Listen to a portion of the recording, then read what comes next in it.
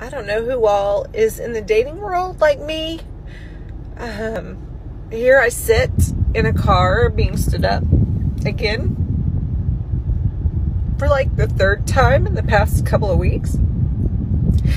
It's hard. So why?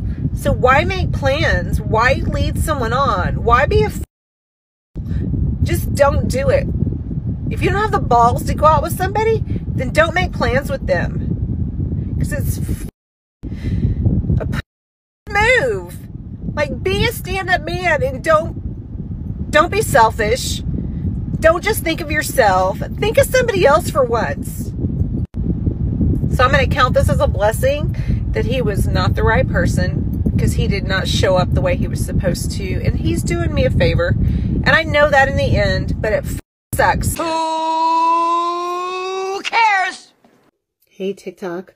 I know it's been a minute since I posted a video, but I do have a PSA for the online dating men over 50, and I'm going to add over 60 because I turned 60 in November. Guys, ask me out.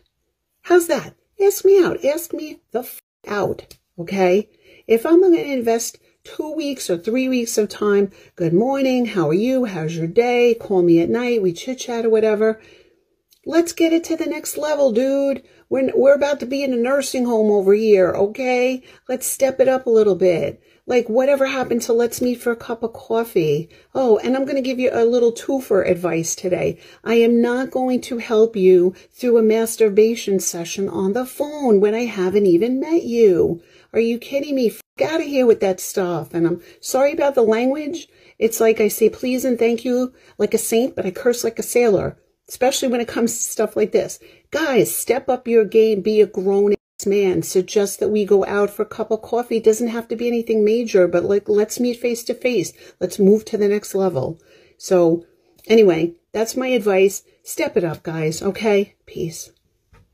Damn, skip me.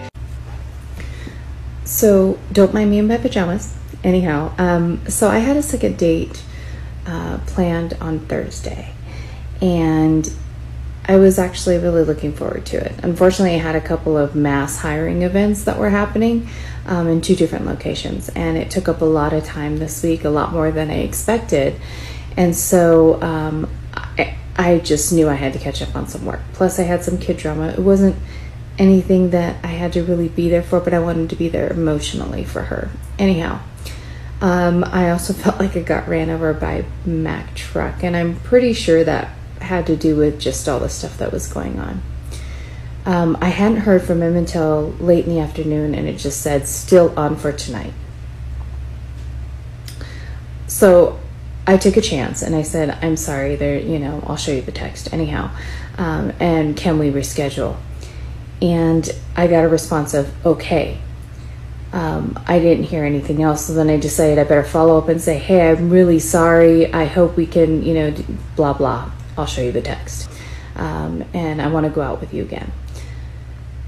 I didn't hear anything, so I figured, okay, he got mad that I canceled the date, so that's fine. There's nothing I can do about it, right? And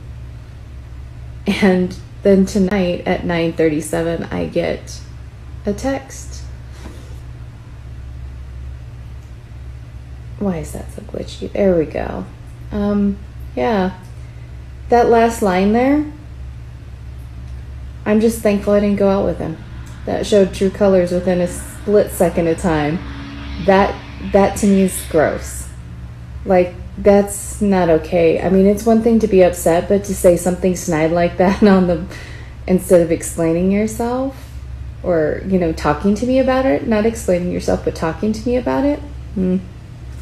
Thank you, universe. Now I know why you made me feel like crap and stress me out all week, because you didn't want that person in my life, and now I get exactly why.